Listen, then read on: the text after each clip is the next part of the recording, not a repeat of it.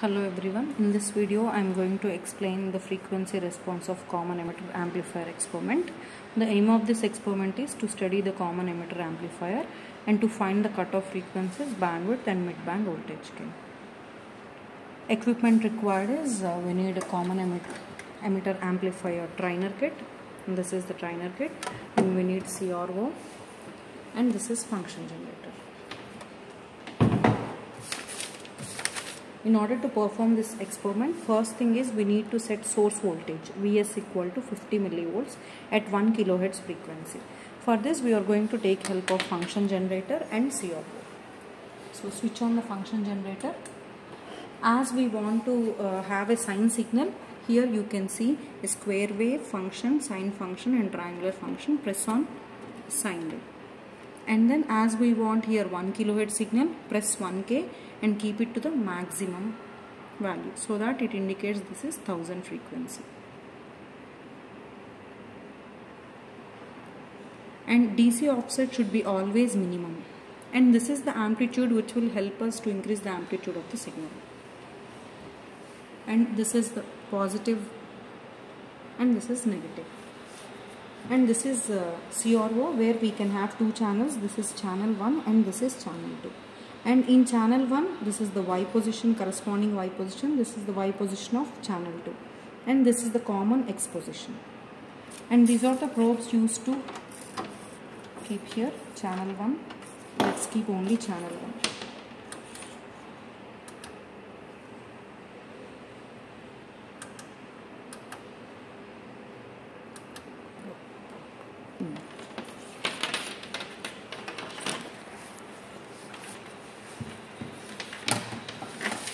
Now we are setting the input signal.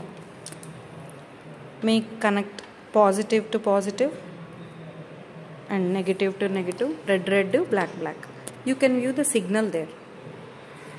Okay, in order to set this signal, we are going to use some small settings here. Amplitude. Here you can see amplitude value is here like this.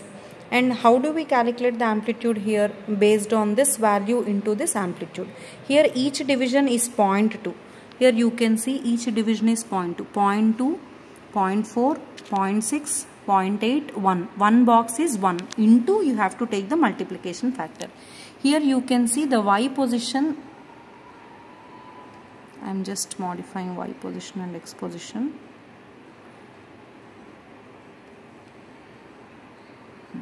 Here it is fitting into two boxes. So 2 into 50 millivolts we can have the amplitude. But we are asked to find here set source voltage Vs equal to 50 millivolts. But here we are getting 50 millivolts into 2, that is 100 millivolts.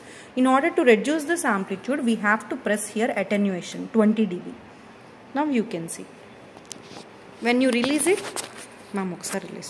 when you release it, you can see this is the difference. You need to press 20 dB so that attenuation will be provided to the signal, and adjust the amplitude knob in frequency generator in such a way that the signal should fit in one box, exactly one box, so that we can write amplitude of the signal as number of divisions it is going to be covered into this multiplication factor, voltage knob multiplication factor. Amplitude of the signal is measured like number of divisions it has been covered here, like 0.2, 0.4, 0.6, 0.81 into 50 millivolts. So the voltage or the amplitude of the signal is 50 millivolts. Whatever we are asked here, we are done with it. So this is how you can set the input signal, the frequency at 1 kHz. Now to find the frequency of a CE amplifier, we are going to make connections with the trainer kit.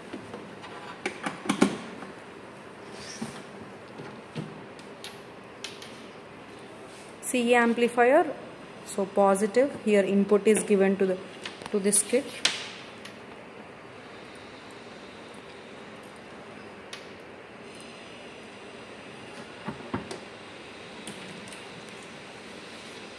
And VCC 12 volts is internally given. And in CRO, in channel 1 we are going to see input, and in channel 2 we are going to see the output signal. So this is channel 2 probe, output probe, positive and negative. These are the connections to be made.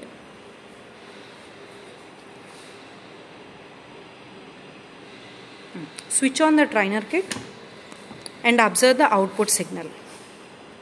Here if you press dual, you can see both signals properly. As you can see dots there, adjust the voltage knob of CRO. Adjust in such a way that to see the signal properly. And now note down the value of output signal. Adjust the Y position and X position of the signal so that X position. This is output signal. You can see here it is one box into 1.2, 1.6 and 1.8. 1.6 or 1.8, anything. So let me conclude it as 1.6. 1.6 into here multiplication factor is 1. So V0 equal to 1.6 volts at 1 kilohertz frequency. In order to find the frequency response, we need to change the frequency starting from 50 Hz to 1 megahertz. If you want to put 50 Hz here, so the maximum value here is you have to press 100. Whenever you press 100, the frequency between 10 and 100 can be given by this function generator. So if you change this fine frequency knob to 50, so this is nothing but 50 Hz.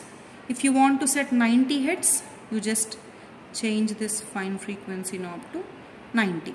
If you want to keep 500 Hz, then press 1K, so that this frequency between 100 and 1 kilohertz frequencies will be showed here. So you have to keep here 500. It indicates 500 Hz. And if you want to keep 3K, just press 10K, because it lies between, that value lies between 1K and 3K. So you just change to 3K. In this way you have to note down the readings. So we'll take help of tabular column here to find the frequency response. We'll start with 50 Hz, like 1, 3, 5, 7. We'll start with, as we can't take 10 Hz and 30 Hz because of low frequencies, we cannot view the signal properly.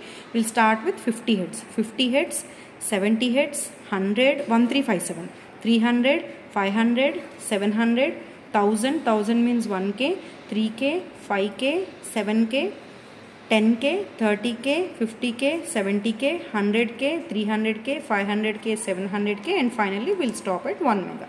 At each and every frequency you have to note down V0 from CRO. And after noting down all these values, you have to find the value of gain V0 divided by Vs. Vs is 50 millivolts, we have already set. And by using calculator you have to find this column values, and also using calculator you have to find gain in dB values. These two columns will be done using calculator. Now let's see these values. So as we have got at 1K, if you remember, we have got at 1K 1.6 volts, 1.6 into 1. Now let me show you at 50 Hz. At low frequencies 50 Hz, for this you have to press at 100 and adjust the fine frequency to 50. And even here you adjust time period knob, because when frequency is changed, time also gets changed. Here you can see, as this is a low frequency, there will be like waveform will not be stable, but we'll make sure to know the trace. If you see the trace, you can see we'll be getting 1.2 volts into multiplication factor 1. In the same way we have to put 70. Use fine frequency and put 70 and note down the value of output signal. Next 100.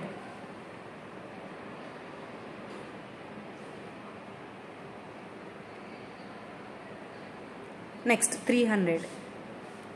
Press 1K because 300 lies between 100 and 1K. And adjust fine frequency to 300 and adjust a time period here so that you can view the signal properly. So Y position, this is channel 1 input and this is channel 2 output. So you have to note down the amplitude value at each and every frequency by using the function generator and corresponding values. And after calculating gain and gain in dB values, you have to plot a graph using semi-log graph like this. And then from graph we are going to find 3 dB frequencies and we can find the bandwidth.